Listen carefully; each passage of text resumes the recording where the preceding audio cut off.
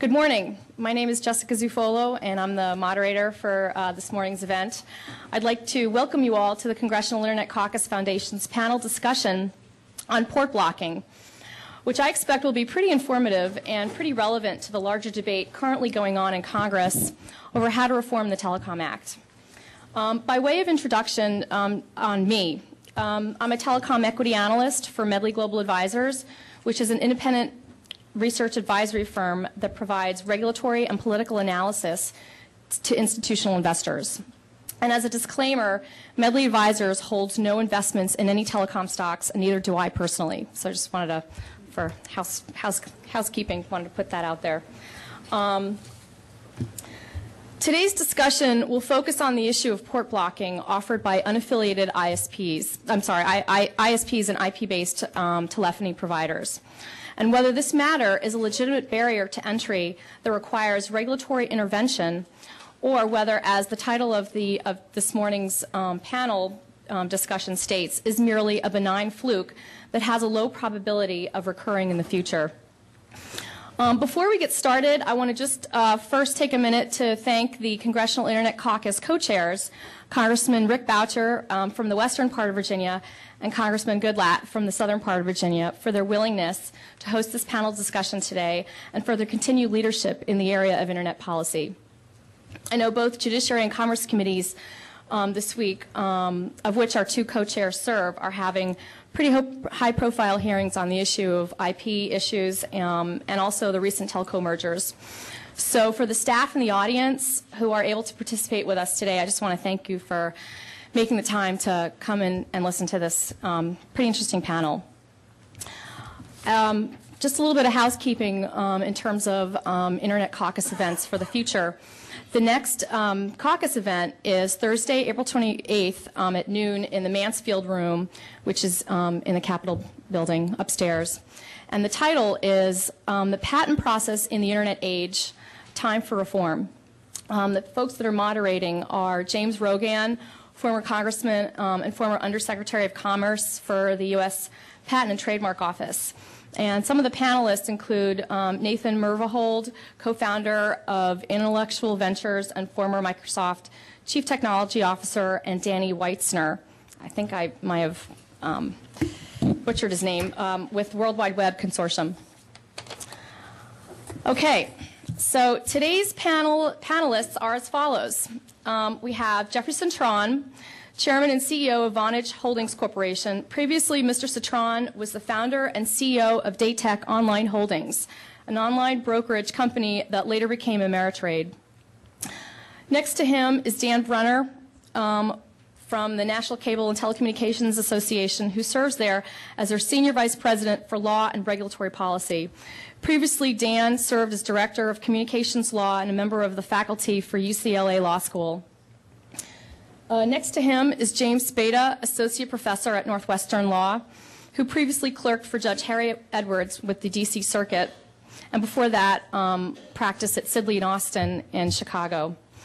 And finally, Tim Wu, Associate Professor at the University of Virginia Law School. Previously, Tim clerked for Judge Richard Posner from the Seventh Circuit, and before that, Judge Stephen Breyer from the Supreme Court. So I think we have a great panel. And I'm really grateful to be here, so I want to thank the Internet Caucus for inviting me. To start off our discussion, I'd like to provide just a brief overview on all the issues that we're going to talk a little bit about today. And to start, I just want to give a little bit of a pretty brief overview of kind of the issue of port blocking and some of the issues that I think are pretty weighing pretty heavily on the minds of policymakers, both on the Hill and at the FCC, and for those of us in the investment community as well. At the beginning of the year, Vonage filed a complaint with the FCC asserting that its customers were being blocked. And in March, Vonage prevailed, and the FCC issued a consent decree to a local exchange carrier, Madison River Communications, which is an incumbent LEC that operates in North Carolina. The consent decree required Madison River to refrain from blocking Vonage's VoIP traffic. And this consent decree expires in about 30 months. I think it's really important to note for this debate that the FCC's enforcement action in this area applied to a common carrier, namely Madison River. which is currently regulated by the FCC under Title II of the Communications Act.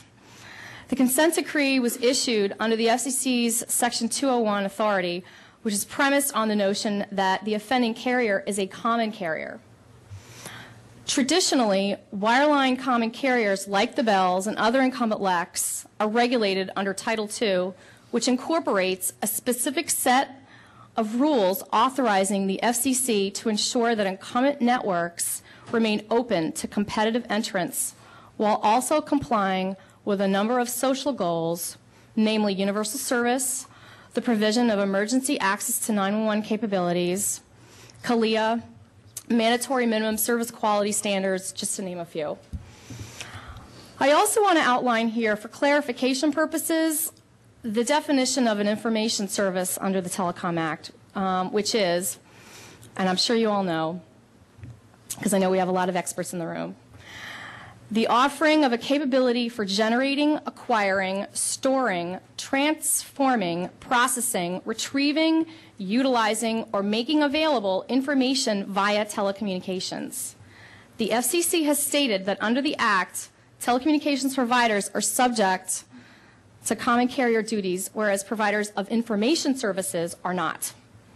Therefore, cable modem services are currently regulated by the FCC as information services under Title I of the Act, which includes none of the requirements I just mentioned under Title II that are synonymous with common carrier telecommunications providers. In addition, cable video services are regulated separately under Title VI of the Act, which pertain mainly to video services offered by cable MSOs. So for several years now, the Bell companies have been urging policymakers to regulate their high-speed service in the exact same manner as cable providers. The argument is that like services should be regulated in a like manner, in order and mostly to be free from network sharing rules in addition. And as all of you know, the FCC was successful earlier this year in eliminating those network sharing rules on the narrowband side. The Bells recently have filed numerous petitions, maybe not so recently, have filed numerous petitions seeking to be classified as information service providers under the Commission's broad Title I authority. And many of these petitions are coming up soon. However, the FCC may end up addressing them, and this is my personal view, I think this is maybe what they'll do, may address these petitions after the Supreme Court issues its ruling in the Brand X case, which will determine whether the FCC's rules declaring cable modem services and information service as information services are sustained. And then if you want, we can talk about the Brand X case, although I think everybody in this audience probably is pretty well versed in what that case is and is not about. So there's no question that this case, namely Brand X, depending on which way the court goes, will heavily influence the debate over the appropriate regulatory framework for IP services, both on the Hill and at the FCC. The tenor on the Hill and at the FCC, particularly under Chairman Martin, appear to be in favor of establishing regulatory parity between cable modem and DSL services. And as everybody knows, this debate has been going on for a long time. In addition, the FCC has been also holding in abeyance a couple of other broadband proceedings pending the outcome of the Brand X case before the Supreme Court. So for independent VoIP providers like Vonage, the Brand X case I think is pretty important. As we discuss the issue of whether port blocking is an isolated incident or a growing trend, I think we need to examine what remedies are appropriate for addressing these types of behaviors and what policymakers on the Hill and at the FCC need to do to promote greater efficiencies in the market, particularly in the area of Internet telephony. And as we were seeing, you know, trends in the market obviously indicate that the majority of traffic is moving towards an IP-based model. In addition, I would like to add that this issue recently has been elevated in the merger context.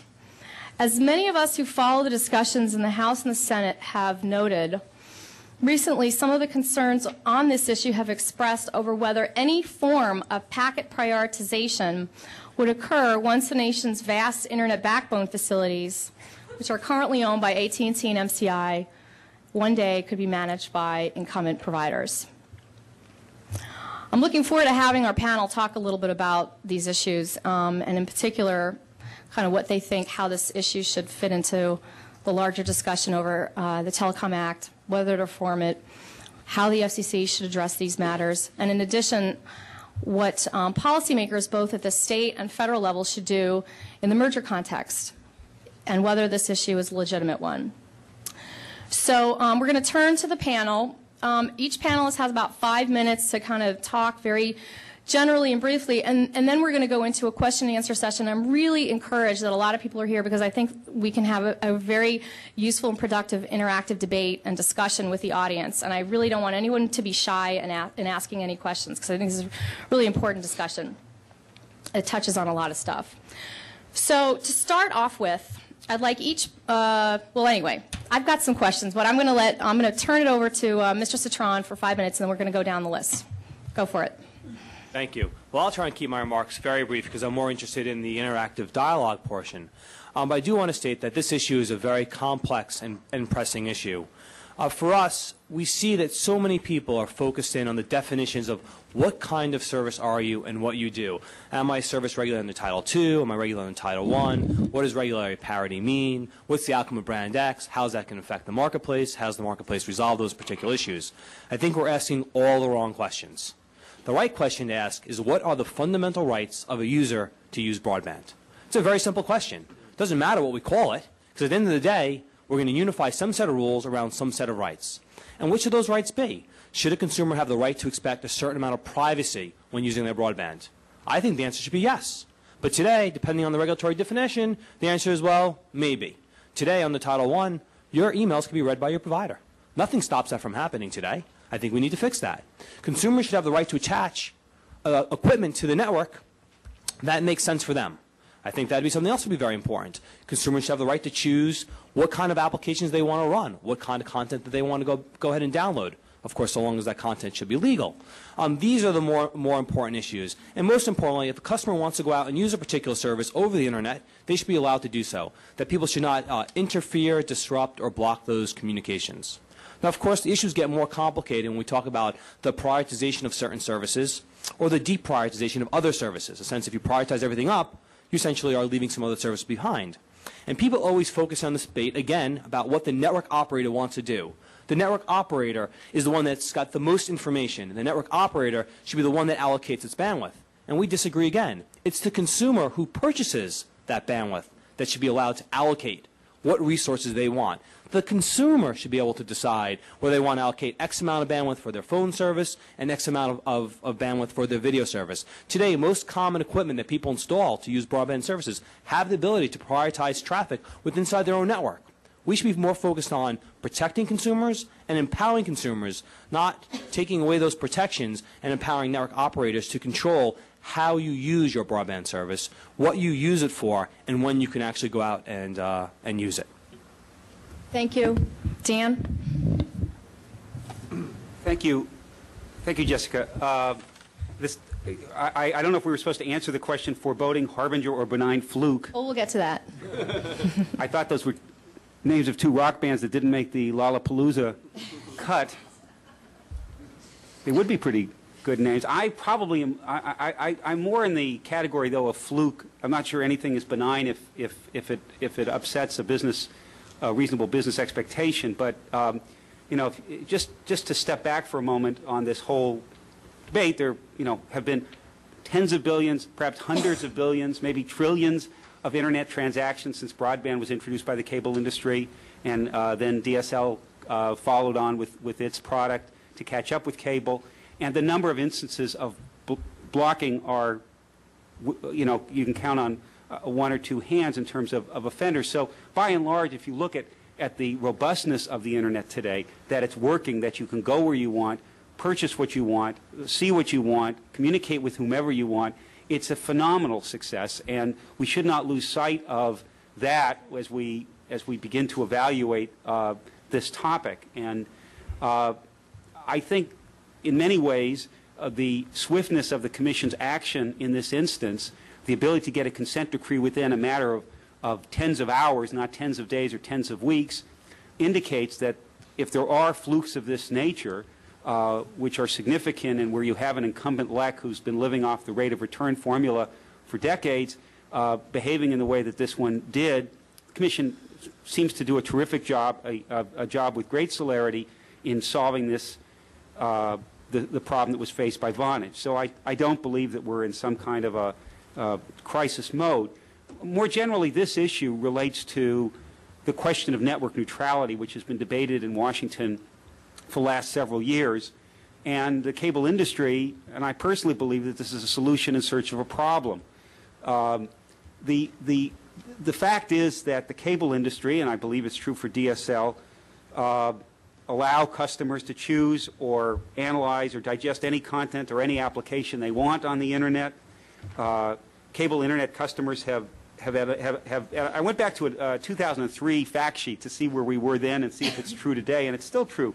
Cable still provides unrestricted access to any ISP that you want. You can set any home page you want. If you sign up with Comcast, you spend about 30 seconds of your life on Comcast's home page and then reset it if you don't want to continue with that home page.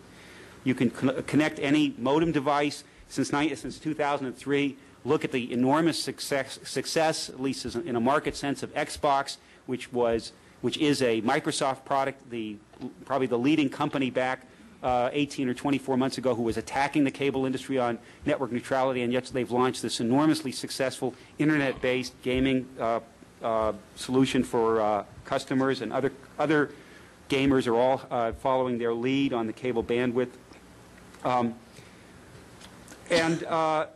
The problem that we identified then and we continue to identify now in terms of a government solution is simply that if you use words like non-discrimination, I know we'll hear from our friends in academia on various approaches, these become the basis for processes at the FCC to essentially use the regulatory process to gain business negotiations. Companies like Amazon.com, Microsoft are fully capable of engaging in serious business negotiations with networks or with any other providers in the Internet space. But it always helps if you can threaten a governmental process against a provider of services if you don't get what you want at the bargaining table.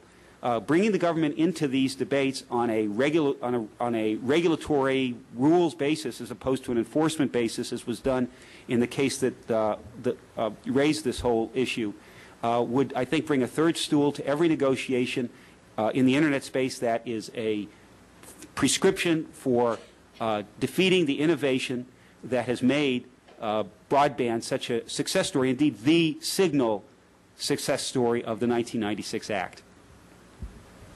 Thanks, James.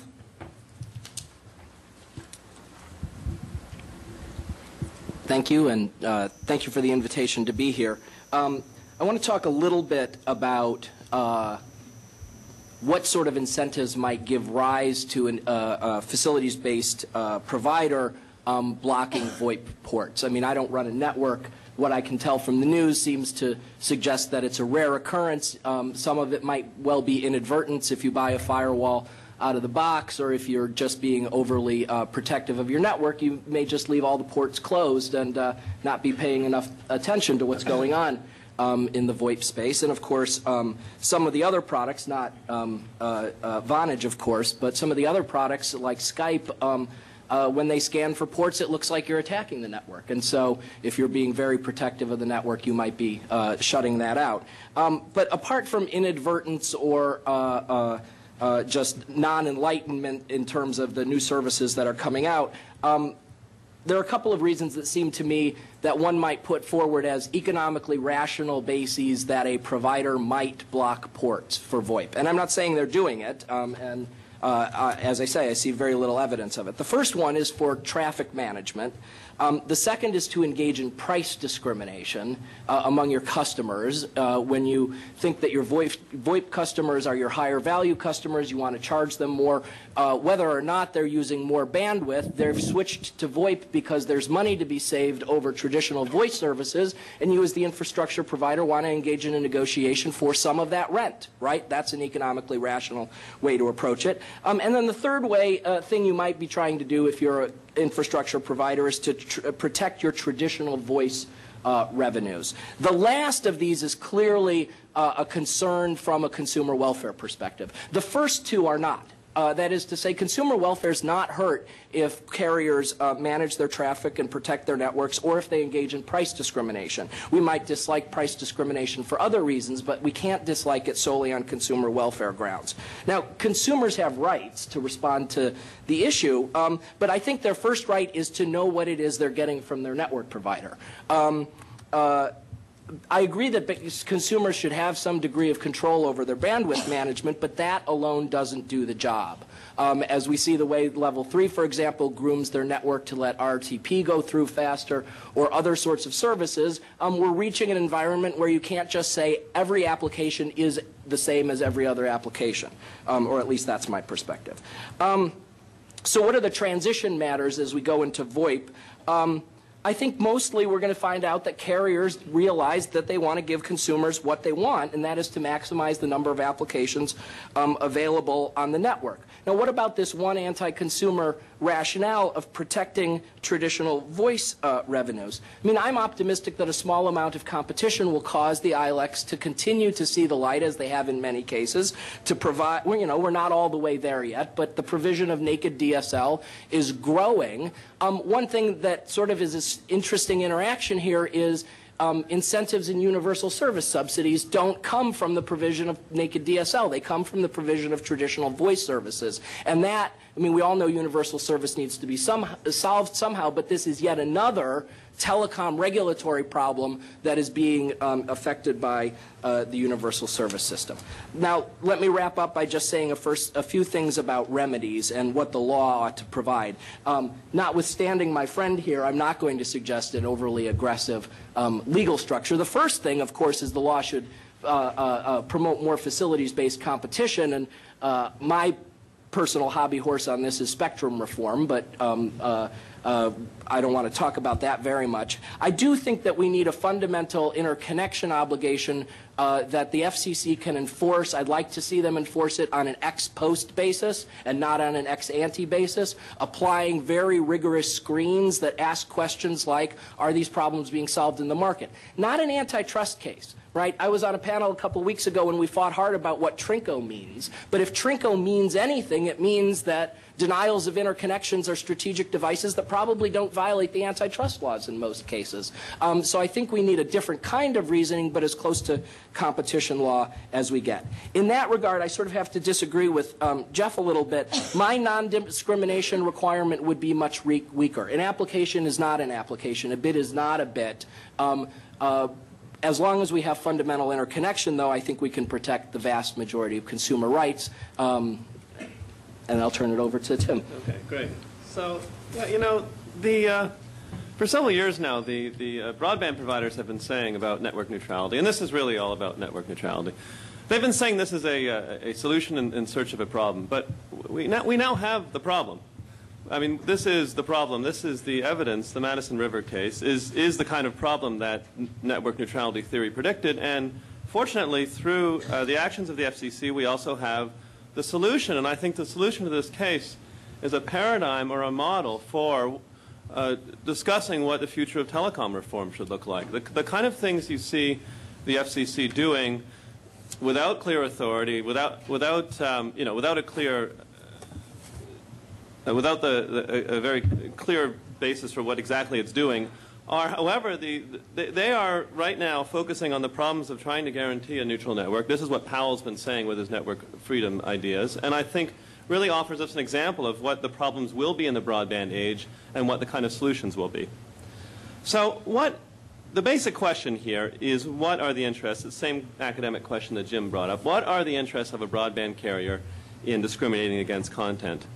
And I agree with Jim that in general, broadband carriers have an interest in letting their customers get as much content and services as possible. That makes it more valuable. I agree with this basic premise. So, I mean, it wouldn't make sense, for example, to offer a DSL service that didn't give you access to Google.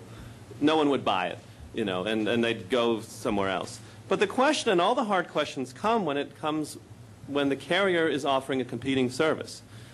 You know, when the carrier is offering a competing service, then the story becomes more complicated.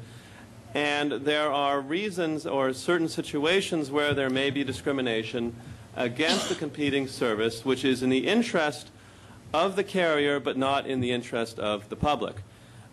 Jim already discussed some of these examples. You know, when you have a primary monopoly, such as the DSL carriers in voice, there's obvious incentives to try and protect that.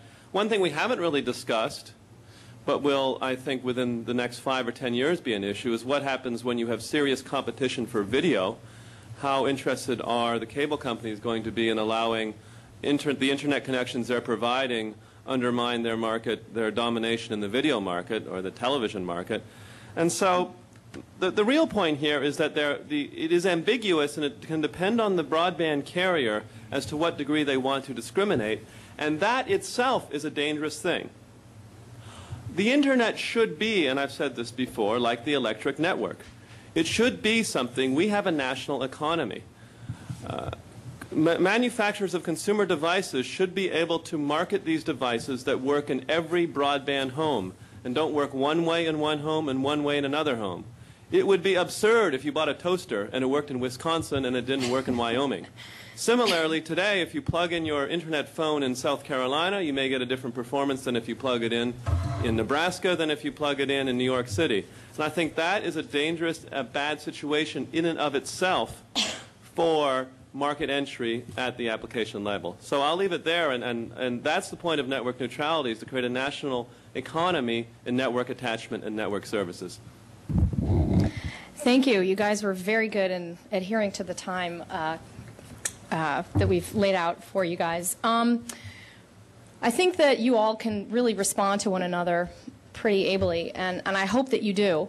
But I have a couple of questions, and one is, to start with, I want each of you guys to identify, you know, what authority you think the FCC has to take action against a carrier or any kind of provider if at some point in the future the FCC determines that pretty much all providers are information service providers.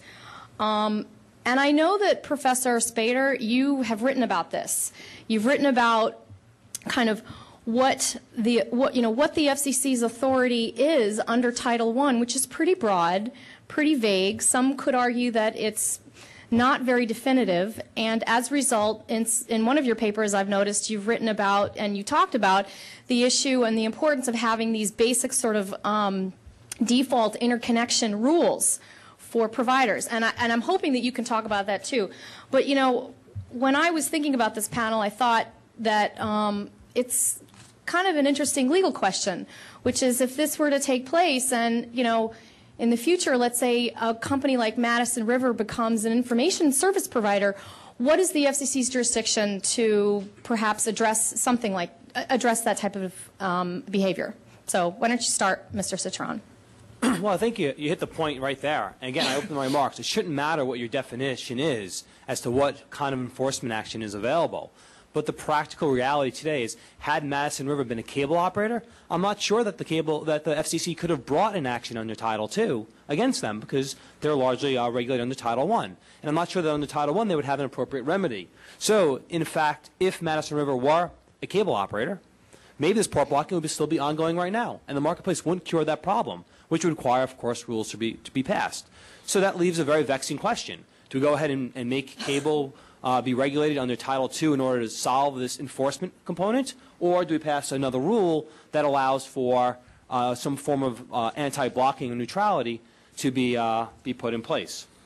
Now, there was a question earlier mentioned about, you know, is this really a fluke, or is it benign?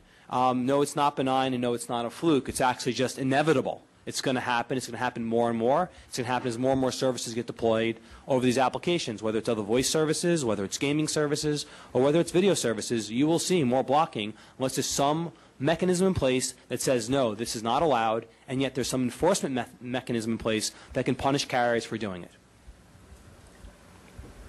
Well, the answer to your question, I think, Jessica, is very complicated. First, for the legal answer, the Commission declared in March of 2002 that 2003, the cable modem service is an information service, and then issued a series of questions and a further notice asking, what does that mean? So many of the questions that not just related to these kinds of issues, but other obligations of an information service provider in this context are yet to be answered. And I think it's premature to assume that the Commission has neither the authority nor the wisdom to come to the right answers on these. The second question, and I don't want to put myself in a defensive mode, but it is at least worth asking, particularly since we're trying to have an open, honest discussion about this. The cable, and this is by no means I want to understand that the cable does not block, we don't block, we have a competing product in dozens of markets, and we'll have in hundreds of markets that compete with Jeffrey's product, and we don't block. We're in that market. Why do we not block? Why do we see that as a place we don't go? Because we think we have a competitive product that has a quality of service, that has a consumer interface. The customer is familiar with for example, Time Warner Cable in Portland, Maine. They're familiar with that company. They know the local customer service is right there in the community. They may like the idea of a bundled pricing opportunity that comes with it. So, cable is competing head-to-head with Vonage, with traditional circuit switch carriers, with cellular, to the extent that that's viewed as a full competitor. And that is the right approach. It is the approach we're taking. But I would caution you to be careful with your use of language when you say this carrier is this and that carrier is that, because cable introduced itself into this market, into the broadband market, on a voluntary private risk basis. It's true that we passed over existing rights of way, no question about that. And as many of you know the history of cable and cable modem service, we assented to the municipal view that this was a cable service. And it was only when the Commission determined it to be an information service that we stopped and were forbidden from continuing to pay franchise fees on it. So it's not, it's not at all clear that the service is a, quote, carrier in any sense of the word, that you would apply that to a traditional rate of return carrier such as the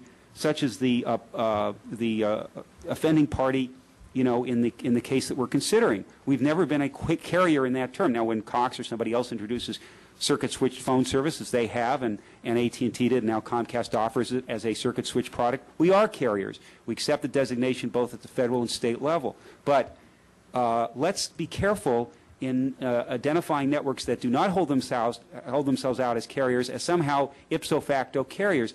There may be a strong public policy to do so, but it's not an inevitable legal conclusion by the way they introduce their service. There are lots of distributors in society, from hotels to land parks to other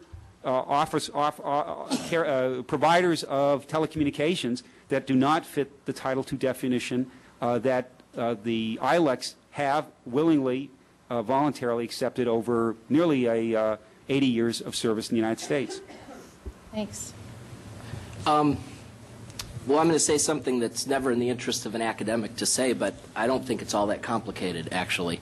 I don't think, and this is what Jessica was referring to, I don't think the FCC has Title I authority to do these sorts of orders at all. So I say that with some degree of trepidation, however, because I don't want to discount the possibility that the fear of waking up the regulatory giant is the reason that many carriers are playing nice right now. Sorry.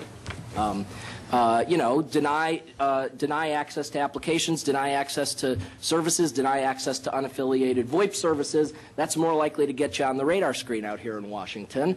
And so it's with some trepidation that I conclude that, Title I doesn't do the work. Now, so wait a minute. So let me just ask a quick question. So you do not think, let me just be clear about this, you do not think that the FCC's jurisdiction under Title I is sufficient? No, I don't think the FCC's jurisdiction under Title I is sufficient. I do think, our buddy Phil Weiser has written an article saying that he thinks it's sufficient, and it does say all communications by wire or radio, and sort of the technical legal argument has to be that the rule-making authority that exists in Title I is just for housekeeping rules. It's not for substantive legal standards. The only substantive legal lawmaking authority that the FCC has comes from the particular titles, Title II, 3, 6, et cetera. And that's the way I read the history. That's the way I read it. I think it would be hard in a case to say that you could identify enough evidence of Congress wanting to go that far. But that's just how I read the cases. On the other hand, though, I've also written that I think that there's plenty of reasonable arguments to be made for finding that Internet carriers are carriers, right? Not in the way we talk about Title II common carriers, but in the way we talk about carriers as the people who transport things from the history of farriers to railroads to telegraphs to telephones. And I think it's just intellectually easy to say that they are carriers of some sort. Now, you know, I'm an academic, so I'd like to write a new law that makes it clear what kinds of carriers they are and that it imports only the light degree of regulation that I would like. But if the Supreme Court comes down in Brand X and the FCC has to say that cable modem service is a Title II service and will forbear to a significant degree, the world's not going to end. It's not going to end in any way. Right. Yeah, so, you know, the question of Title I, the power under Title I, I think depends as to what exactly the FCC thinks it is doing and what it's, what it is doing. And I think that, it might be one thing to impose all the full common carrier requirements of Title II through Title I. I don't think you do that. But a simple non-discrimination rule of the kind you saw in this case is kind of the very basic fundamental thing that you have in any kind of telecommunications regulation. So I think that if you can't even have a non-discrimination rule, under Title I, then it would be a strange absence of power. And anyway, I think the question is a little bit, I don't want to say irrelevant, but I think it's clear the FCC has the greater power in any case to decide, if it wanted to, back up and say that these services are all Title II services anyway. I mean, it's pretty easy to fit either DSL or cable, if you feel like it, into the definition of telecommunications service, and in fact, it's probably a more natural fit. It just has these sometimes absurd consequences that require forbearance. But anyway, the point is the FCC has the greater power, and so some of this question is a little bit of a technicality. I mean, it could do it if it really wanted to. It's just a question of what it wants to do it with. So, so what do you think the FCC and/or the Hill should do in this area as we look at, changing the statute, which clearly is on the tip of everybody's minds? Don't all wait. Don't all jump in at once. Nothing. Go ahead. No, I mean, I think we take a look at the wrong approach. I mean, I want to go back and sort of address one of the early comments first. I think it's more appropriate. Cable does not block. That's the word we keep hearing. Cable doesn't block. Cable doesn't block. Okay, cable doesn't block. Why does cable object so much to a very simple rule that says they won't block? And that's like a big question. It was quite interesting in some of the hearings when the CEOs of SBC and Verizon were asked questions about whether or not they were engaging in blocking of voice over IP ports. They, of course, articulated that no, that they were not. They were asked if there's any intent to do so. They said there was no intent to do so. Then they were asked, would you object to any consideration on this merger be placed on you that would require you not to block in the future? And they said, absolutely not. So why do we keep hearing that no one blocks, no one thinks it's good to block, it's not in anyone's economic interest to block, no one wants a rule about blocking? I think, addressing the largest set of laws and questions about definitions and where things that this is a problem that's not going to be solved overnight, and I'm not even sure it's a problem that we want to go out and solve. I think what we do want to do is look at some very simple prescribed sets of solutions for different key critical areas. There's probably a couple of key critical points in neutrality, or what I call Consumer Bill of Rights, that would probably address 90% of the concerns that exist today and leave open the ability to address the other ones as markets fail consumers. I think you have those same areas in other social obligations like access to emergency services, interconnection, universal service, etc. Well, excuse me, Jim. Let me answer what seems like a fair question. Well, that's the way that Tim always starts. So, I don't want to get into that, but stop me. No impersonating. All right, fair enough. There's a rule. We have members of the House, people work on the Senate and House staff, do not block. Okay, well, okay, Comcast says, we block hundreds, if not thousands, of unwanted spam for our customers. Maybe this rule won't. We're going to have an exception for spam. Well, how are we going to identify that? So you have a litigation over what is allowed blocking, which the customer wants you to block, namely spam, and don't block Jeffrey's service because it's not spam, it's something else. And you then begin down that road. How about Tim Wu's suggestion that we have a general non-discrimination principle? Attractive certainly has a historical ring to it in terms of other areas of the law, but the fact is when Microsoft introduced its Xbox, and this was at a time when Microsoft was on, I think, the warpath against the cable industry, they had deals with cable operators to help launch Xbox, cooperating with companies like Charter and others to begin that product. So that was hardly non-discrimination. We took a position on that. Or if we favor a particular company like Amazon on the home page of Comcast, is that discrimination? If at some point we decide to accelerate somebody's access to a particular gaming application because it makes the game more fun or because the complexity of the game requires acceleration, is that discrimination? You bring the government into every one of these negotiations. Now, is this a parade of horribles that's never been proved? I submit to you words like unbundled network elements and the ability of the Commission, Congress, the courts, the Supreme Court 3 times or twice, the Court of Appeals 4 times, the FCC 5 times, to try to come up with what the words necessary and impair meant when Congress passed those seemingly simple, straightforward words in the 1996 Act. It resulted in thousands of pages of rejected views by the FCC after lots and lots of hours and hours of work. So it is not easy. It is not easy and simple to have basic words interpreted in a highly competitive context and expect the FCC to come up with clear and easy answers. What does seem to work better at the FCC, at least my experience having worked there for 7 years and been a student of it for a little longer, is in the enforcement area, where you have a clear offense. The Commission can quickly gather the facts and give the Commission, if there's anything, Commission should have the resources to address issues like Jeffrey's concern in this one instance, and if there are other cases that Jeffrey brings. And I think it's important to bring the cases, not just talk about them publicly, but actually bring them before the regulator and get a quick and responsive answer from the regulator. And if the regulator doesn't answer quickly, then Congress should sit on the regulator to get the answer quickly, because if there is a violation in this space, it needs to be addressed quickly. But a general rule, I have to agree with Jim, no. Just one question, though. What's the basis for the enforcement action? If a cable operator blocks bondage today, under what basis would you accept, as the cable industry, enforcement? On a discrimination basis, obviously.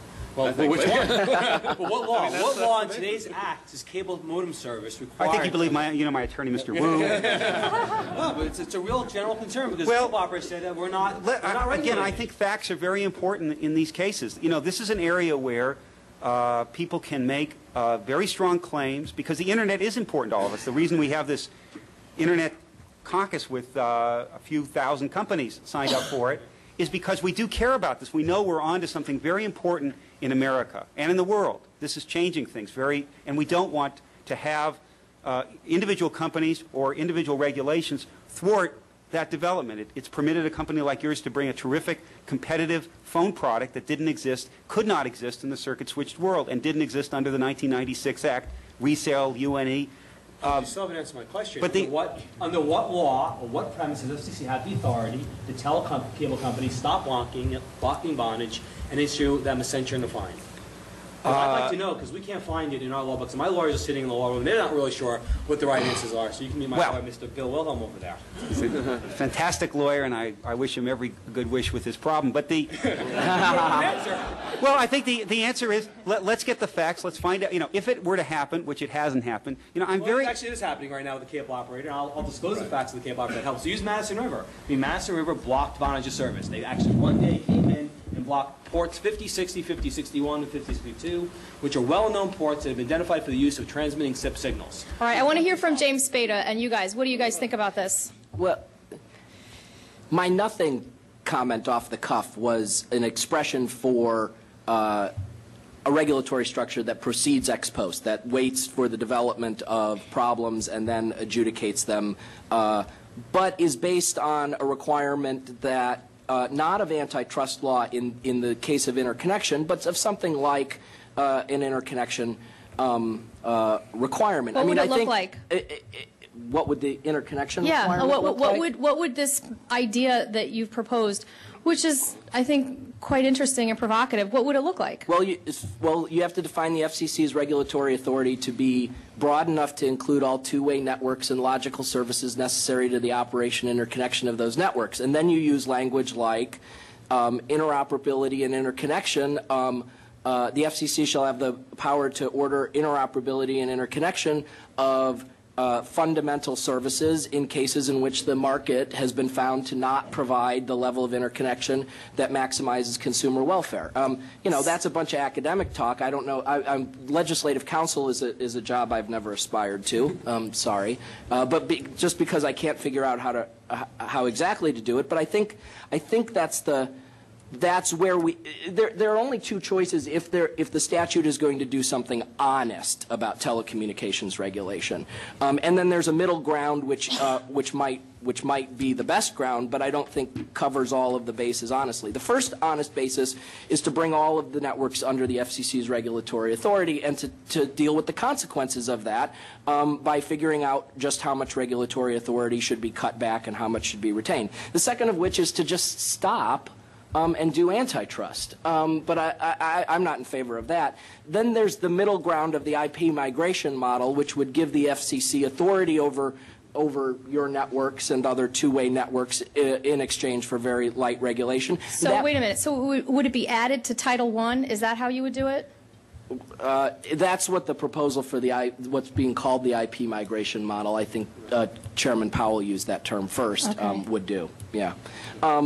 But yeah, I mean, here's the interesting question, and this picks up on something Tim started with, which is the blocking requirement or the non-discrimination requirement in a world in which we're a managed service world, in which the cable company's VoIP product has a channel set aside, I mean, for lack of a better way to describe it, and gets a higher QoS than just regular internet service. And by the way, they managed to just keep their internet channel down to 6 so that, you know, stuff down there's not 3 channels and 6 channels and hundreds of megabits available, although that is available for their video channels right now.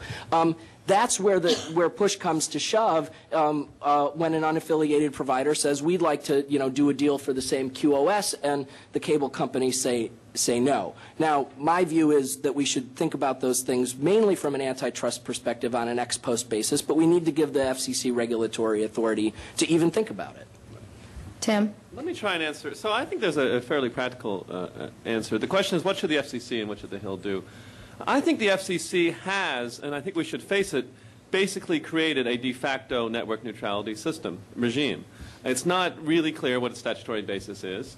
It's described in a series of speeches and enforcement actions like the ones we've seen, but it exists in some sense. Chairman Powell, as everyone in this room knows, gave his 4 Freedoms speech, which essentially endorsed the idea that users should have the rights to access the applications and services they would like to access, and he's now shown, or the FCC has now shown, that at least in these cases they will enforce this on a certain basis. What I think that model, that basic model where the FCC is looking at the network, at the Internet and other services, and seeing a basic 2-layer of services, transport provided by carriers, services provided by other companies, and acting primarily with an eye to preventing the carriers from discriminating as between services, is a model for the reform of the entire Telecommunications Act. I think that this basic model is what the entire Telecommunications Act would look like, and I don't think we need much more than that and a couple more add-ons. So I think we are in the midst of, through this kind of process, seeing what works and forgetting about all these stupid questions about like what Title I is and what Title II is, and moving forward towards a model where we are focused on the problems of transport, the problems of applications, and as I've said, the problem of discrimination as between them. It's a light-handed approach. It's actually rather deregulatory compared to what we have now. And that's really what I think the future of telecom reform is. So, Dan, do you agree with that? I agree with the light-handed approach. And let me answer your question, Jeffrey. Jim was much more articulate than I was in saying describing it as an ex post as opposed to an ex ante problem. In other words, I would not like to set out rules ahead of the game, to put it in sort of regulatory ease, that state all the rules, and look at the specific facts of a problem that you encounter with the particular party that you're talking about, If it's one of the members that I represent, I'd be very concerned. I don't believe it is. And take a look at what they're doing, why they're doing it, their explanations for it, and take it from there. But to develop broad principles that then can be used as a negotiating tool in the Internet context is a formula to stymie innovation. And I think that's been the experience of broad rules that have been applied in an area where everybody agrees there needed to be more competition, which was in local phone service. I mean, the great irony of the, no, not the great irony, there are so many ironies, but the 96 Act was all about local phone competition, and the only place it's really emerged in a very vigorous way has come outside of the vision of the authors of the 96 Act, namely through your products, and I wouldn't say CLEX, not at all, but by and large, the really exciting innovation is coming through a mechanism that was not anticipated by the regulators. So I'm very wary of turning these questions over to, once again, regulatory and statutory definitions that will bind the marketplace instead of free it. So you feel that any level of government intervention will really be a barrier to... Not any level, but the enforcement action in this case is appropriate. It was done speedily. It was done efficiently. And in the end, the carrier that did the blocking responded and reacted and accepted, and that's that. And that's what we need if we find things that, as a policy matter, clearly indicate the kind of behavior that we don't want to see on the Internet from certain named defendants. Right. Tim, and then... Yeah, I mean, I'm glad that yeah, I agree. I agree with the idea of this is, as I said, a model. The enforcement we've had in this action is a model. This question about ex post versus ex ante. You know, it's hard to see how you have ex post enforcement if you don't have an ex ante rule. There has to be something, right? There has to be some basis under which you have decided that this is wrongful behavior before you decide to do anything about it. Now, in this case, there was an ex ante rule. There was an announcement by Chairman Powell that if carriers discriminated against VoIP or other application providers, that they would be cracked down upon. That was the ex ante rule, and the ex post enforcement is what we see today. So, you know, to say that we shouldn't have any ex ante rule, it's sort of impossible to say, because there has to be some standard by which you ex post judge the action. Now, but I'm sensitive to the point that the danger is having too many classifications. I think the problem of the 1996 Act and of telecom law in general is the costs of classifications. But my anti-discrimination principle is just that, a principle which is enforced in an ex post facto to decide whether, in fact, this is harmful discrimination, to decide ex post whether this is something that caused consumer harm. It's an anti-standard which is ex post investigated. So, yeah, I mean, I think that's absolutely right. Tim and I guess, are not that far apart. I prefer to describe the ex ante rule as an interconnection rule because I think, and this is an important difference, I think, I'm very wary of creating a non-discrimination rule that allows arguments that make all applications applications, right? I actually think I would be very reluctant to find that, you know, managed QoS raises discrimination rules. That's because I maybe am more optimistic than Tim is about how much competition there will be in the market. But I think we've seen, you know, a relatively low level of competition is forcing sort of fundamental changes. We've seen it with the DSL rollouts. We've seen it with, you know, I mean, I don't know if anybody here is from SBC, but, you know, many of the other ILECs are providing naked DSL and doing so on a competitive basis because they have to. And, you know, so I think the reason I use the ex ante rule of interconnection is because of this really hard problem of saying application A and application B should be subject to a non-discrimination requirement. Mr. Citron, do you agree with that? Well, partially. I do agree, first of all, one, you need a standard by which to be judged. In the Mass River case, there was a standard. The discrimination rules were set forth in Title II, and of course the Commission judged them accordingly. Censure and fine was put in place. Problem resolved. In a case with a cable operator, this will be more complicated because to judge the standard, a standard must exist. a standard doesn't exist unless the cable companies want to adopt the standards with inside Title II, which apparently they do not want, which are, of course, much more strict and heavy-handed. So we do need something, a basis. But if we come up with something that's more generic, that talks about what is we're trying to prevent from happening, in a sense, we can allow the FCC as a designated agency to evaluate that post de facto to see what really happened. We have lots of interesting laws in this country. We have the ability to speak freely. That right doesn't allow us to walk into a movie theater and scream fire. We have the ability to judge that right, and sometimes those judgments become very, very hard and difficult to see, but yet there's still a method of adjudicating. We definitely absolutely need that capability. But I do want to disagree with the fact that not all applications are created equally. They really are. An application is nothing more than transmitting data. Data is nothing more than a 0 and a 1. If reduced to an optical circuit, it's nothing more than a photon of light. I can't tell the difference between one photon of light and another. And I got to tell you, all ones in the world look like ones, and all zeros look like zeros. So we do need to set some standards around those elements. I don't disagree that we shouldn't have given network operators the ability to provide some form of QoS. But I think more importantly, it's really not about the network operator doing something for the benefit of the network operator. It's really the network operator doing something for the benefit of a consumer. So of course that consumer should ultimately be the judge of that benefit, and should have the ability to tune, tweak, or change their service accordingly. This is great. Okay, we need to open it up for questions now from the audience, and I don't want anybody to be shy. Stand up. This is great discussion and really important topic, so please raise your hand. Give the audience some. We have lots of great questions. Mr. Simmerman from NCTA.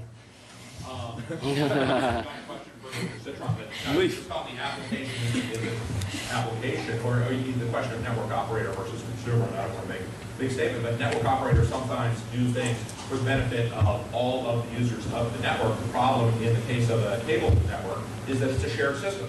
So when if a consumer has all the control and the network operator does not, then I think there's a problem in the last example you just gave, which is QoS may be for everyone's benefit. But the real question is, you were about to name the cable operator that was transgressing, for Jessica had inadvertently cut you off earlier, and I wanted to get into that for a moment with a follow-up, if you're willing to name the operator. Sure. Well, I'll only address the first part of the question. It's a tricky balance, right? The network operator needs to protect their network from harm, and that's obviously got to be the first priority. And so even if that means sort of doing something that may degrade all user services equally, including those services of, shall we say, affiliated voice, I think we would not have a problem with that. Clearly, when the network operator is doing something to degrade the quality of one service to improve the quality of something else, that service happens to be the thing they sell at a premium, well, that's a different story, because the consumer should have the right to choose whether or not their service gets degraded in favor of something else, or quite frankly, someone else's service. I mean, imagine if my neighbor paid a premium to go ahead and get better service than me as a customer. Do we think that's fair? Do we think that's how the world should work? Should we allow our cell phone companies? Should I be allowed to buy cell phone service today? It's called HBO. No, but should I be allowed, seriously, to buy a cell phone service that goes ahead and always provides me a perfect signal always? I can always make a phone call at the sacrifice of another customer who can't afford to pay a premium. So I think that's, on the network side, is one set of questions. But when you deliver a product to a customer, at the end of the day, that product has to have a meaning. When you tell a customer selling you broadband, that customer expects to get broadband. That customer says the broadband will always be there. They expect to always be able to transmit and receive data at sufficient speed level. The customer should not have to worry about his speed level going to 0 because the cable operator took all of his broadband away and gave it to somebody else. And I presume that that's not what the network operators intend to do, and of course we've never seen network operators do that. But we recognize those dichotomies. But when a consumer is given a megabit of service, let the consumer decide what they should do with that megabit, whether they should use it for downloading video or playing video games or going in and making a voice over IP call. As for the cable operator, I'm not going to disclose at this point, but I'll talk to you about it later on. Well, my understanding, tell me if I'm wrong, I won't name the name, but that it's actually an overbuilder, which is different than what I would call a cable operator. They may provide cable service, but only Jim has really talked about competition and said the answer is promoting facilities-based competition. My understanding is that in that instance, this entity, which is not a member of ours, as I understand it, there is at least a real cable operator that someone can switch to. There's a DSL operator that someone can switch to. This entity that got the law changed in their state to avoid the level playing field statutes there. If there's a problem, then deal with it. There's a lot of interesting situations. But I just want on the record that as far as we know, it is not a traditional cable operator, and it is not a member of NCTA. So when we go into a hearing, we don't have rumor cable operator. Well, I will confirm the cable operator is, to our best of our knowledge, not a member of the NCTA. I can't tell you whether or not that they're an overbuild or not. I really don't know, nor do I really think it matters. I don't know that if one cable company should be treated differently than another cable company from the purposes of whether or not they should be allowed to block services. Well, I think the point is that the overbuilders have, sometimes called for net neutrality rules themselves, but in any case, they're not just cable operators. I mean, they're they have sort of a different business model, a different plan, but there's multiple competitors out there too that someone can turn to. It's not as big. Well, let me address that question, because I think you assume something in the record that's not maybe a fact. I don't know for the customers that were affected in the bondage network if all those customers had the ability to go out and choose an alternate provider. Because even though you're an overbuilder, doesn't mean that there's a cable running from the, shall we say, the incumbent cable operator in that market going to that customer's home, nor does it assume that there's a DSL service. I mean, maybe one of my customers, by chance, didn't have a choice to go ahead and switch, and therefore was left with only one overbuilder as their only provider of broadband services. Furthermore, my customer may have made an investment in equipment, hardware, and signed a contract,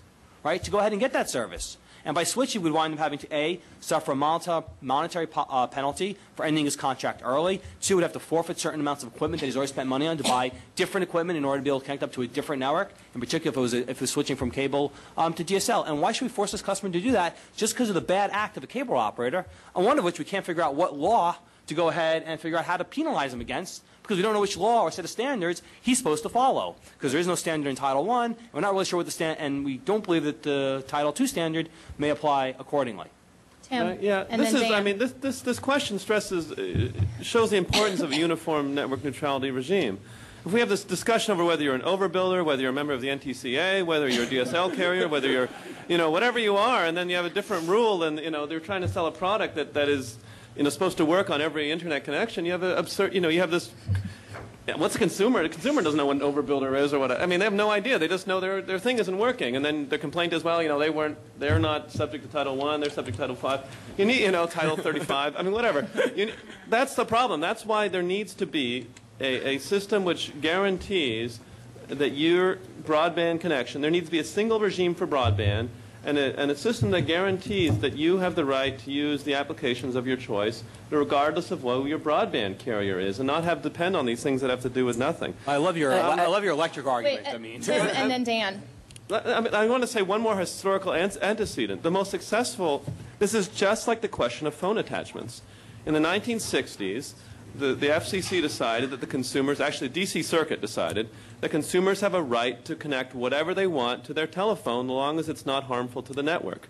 That allowed us to have, first of all, phones made by companies other than Bell, which was a big step forward, answering machines, modems and computers, fax machines, and ultimately the whole internet based on modems. And so, we have a very successful antecedent in this area of consumers' rights to attach things, and we need the same kind of rules for the internet. Sorry. Dan Brenner, and then James. Yeah, I think that the point that Rick raises is actually a little bit more complicated than a global solution, a broad anti-discrimination principle. And what we're getting at, or I think what Rick's point in the conversation, colloquy with Jeffrey is about, is the subscriber agreement. The customer signs an agreement as to what the service is going to be provided is. Now let's assume, just hypothetically, since we are dealing in some hypotheticals here, since we only have one adjudicated case. Let's say there was a third provider of broadband, and that broadband provider wanted to offer an innovative service, in which the price would be much lower than either the phone company or the incumbent cable company, by essentially taking payments from different providers on the network. Okay, and they would say, we're going to offer, like in the old days, remember the old days of free dial-up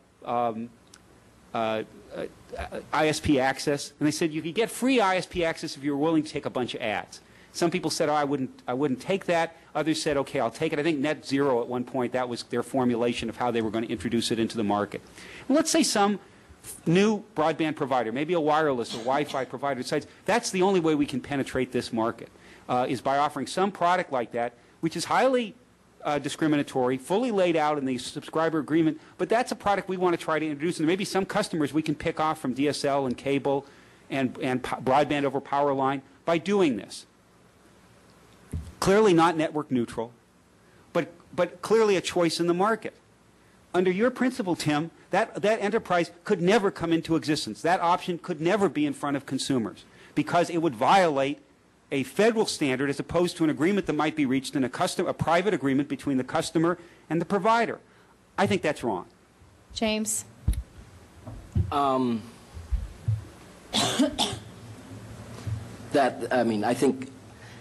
think that's basically right. I mean, I said the first consumer right is the right to know what you're getting from your broadband provider. And so we have these two bodies of law which are much more incredibly specialized than telecom law, called contract law and fraud, that if you're not getting what you're buying, you have cause of action for damages. And I would, like to rely on that body of law to a significant extent. Now, what Tim should be able to say in response is that the network neutrality is an efficient default rule, that all customers, if they were negotiating their contracts with full information, would insist on getting a network neutrality rule. And here, I just have to beg to differ. I just don't think that's the case. I think that we have a lot of examples of consumers wanting the ultimate result of the service and not being concerned about a lot. But if he wants to make an economic case, the economic case is that network neutrality is the efficient default contract rule, but I don't think there's any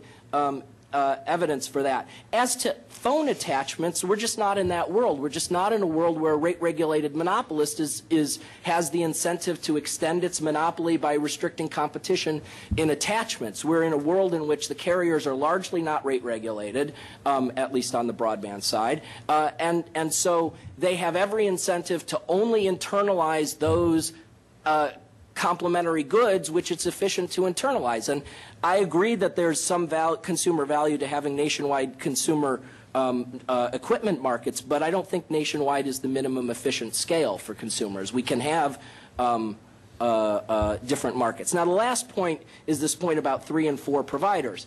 When we get away from pure competition, in which everybody has the incentive to gain the maximum network effect by interconnecting, and away from the world of monopoly, in which the single monopolist ensures that the entire network effect is gained, and we get to 2 and 3 and 4 players, then the economics of monopolistic competition become quite problematic, and denial of interconnection and interoperability becomes a rational private strategy that doesn't match up with total social welfare. And this is the need for some specialized ex-ante rule. I call it interconnection. Tim calls it network neutrality. Yes, sir. Hi, my name's Randy Beard. I'm with Tech Daily. There is a precedent, you probably know about it since you guys have been in this business a long time, which was the bell companies and the ISPs back in the mid-90s. They were at war with one another, as I'm sure you remember, and the bell companies did everything they could to block, degrade, say that the ISPs could not have interconnections, all the while saying, oh, we didn't mean to, we didn't mean to. Occasionally they go to court, they get a fine. It was a cost of doing business for them, and they successfully degraded service in a lot of cases for ISP, for small ISPs, put them out of business. Customers said, well, I better go with Verizon, I better go with SBC. There seems to have been a very successful precedent in terms of business of degrading service of new entrants.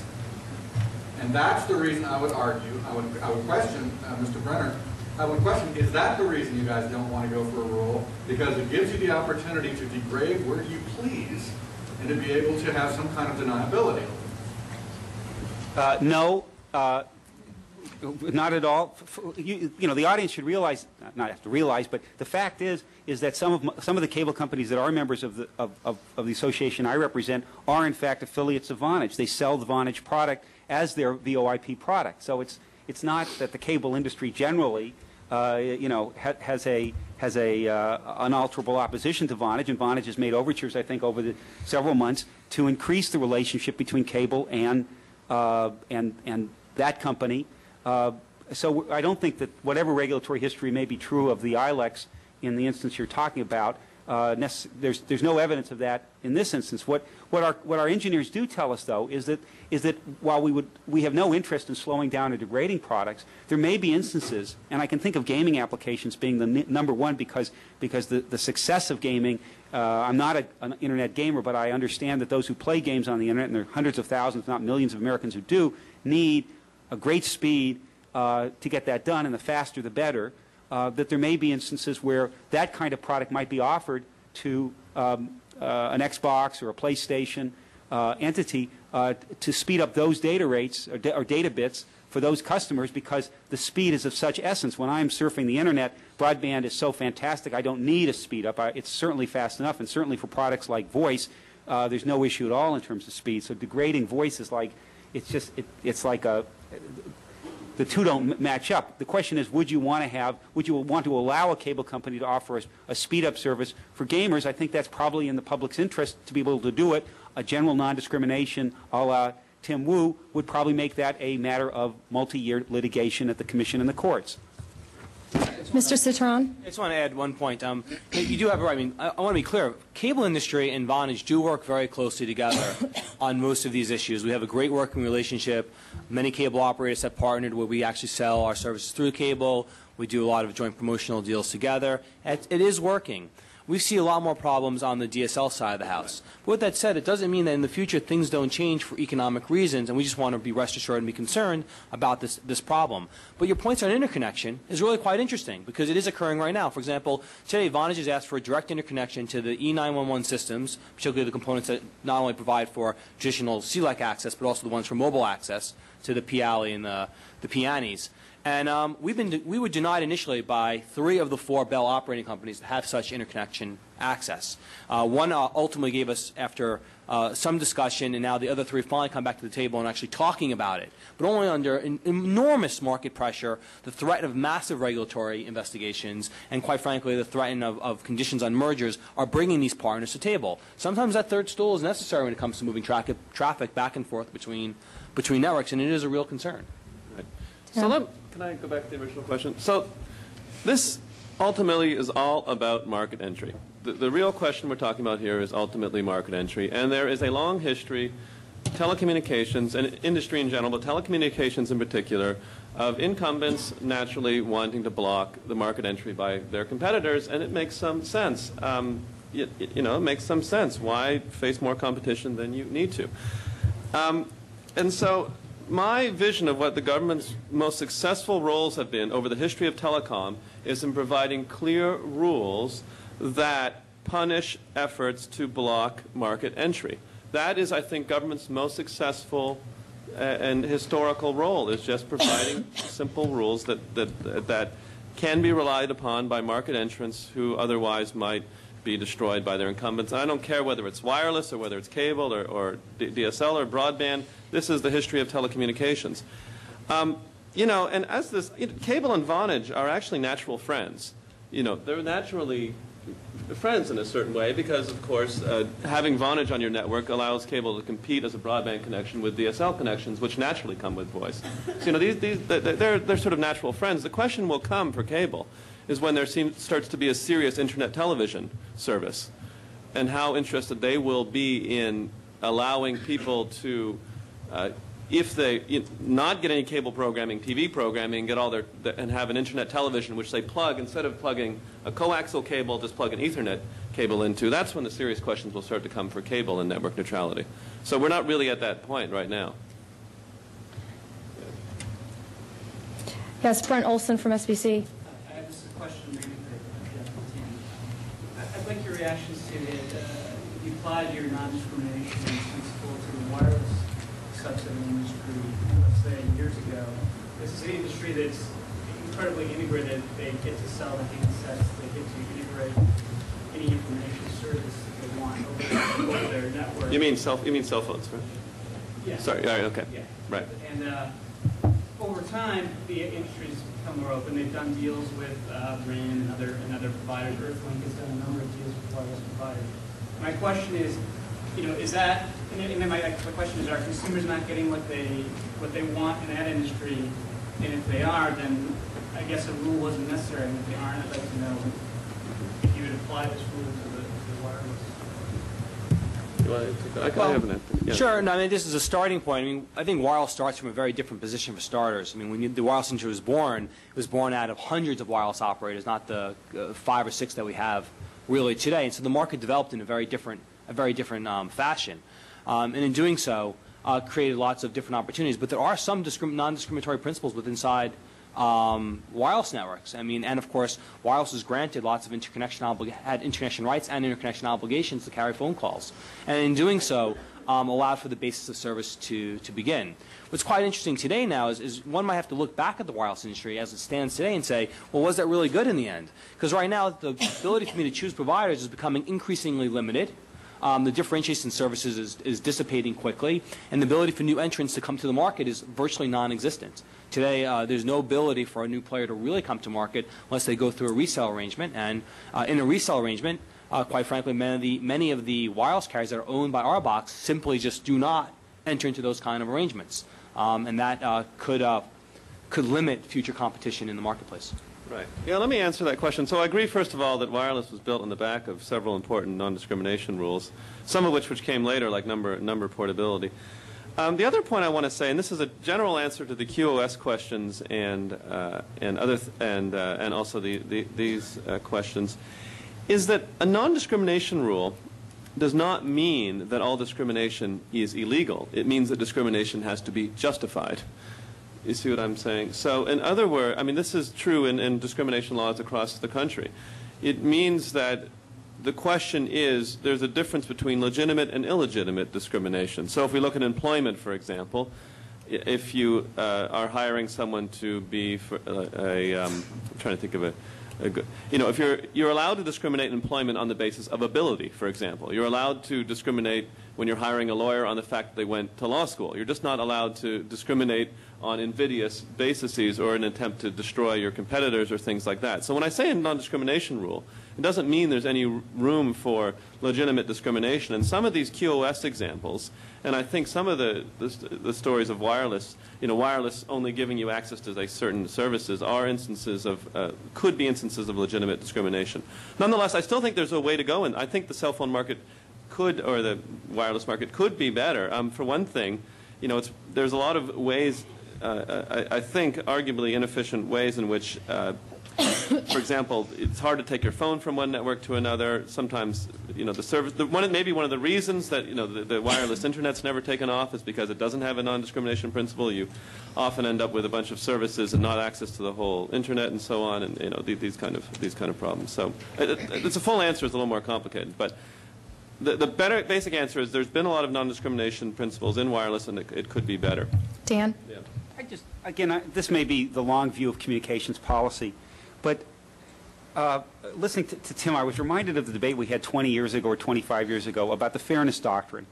The fairness doctrine was a great idea. It was that controversial issues should be covered and that news organizations should cover them in a balanced way so that all points of view. These are ideals that every journalist, I think, who holds himself out as, not an advocacy journalist would say is what journalism is about. The reason I came to oppose the fairness doctrine was not those principles, is what I saw in action at the FCC when I was there in the years before, which meant that when NBC tried hard to do a documentary, industry came down on NBC's head, and it cost $1 million for NBC eventually to defend itself, ultimately upheld by the D.C. Circuit, but it had to go through all that effort. Can you imagine in today's world of 527s and the fractious political environment we live in, how easy it would be for a broadcaster to defend itself against any claim? That takes me directly to the non-discrimination principle in telecommunications with respect to the Internet.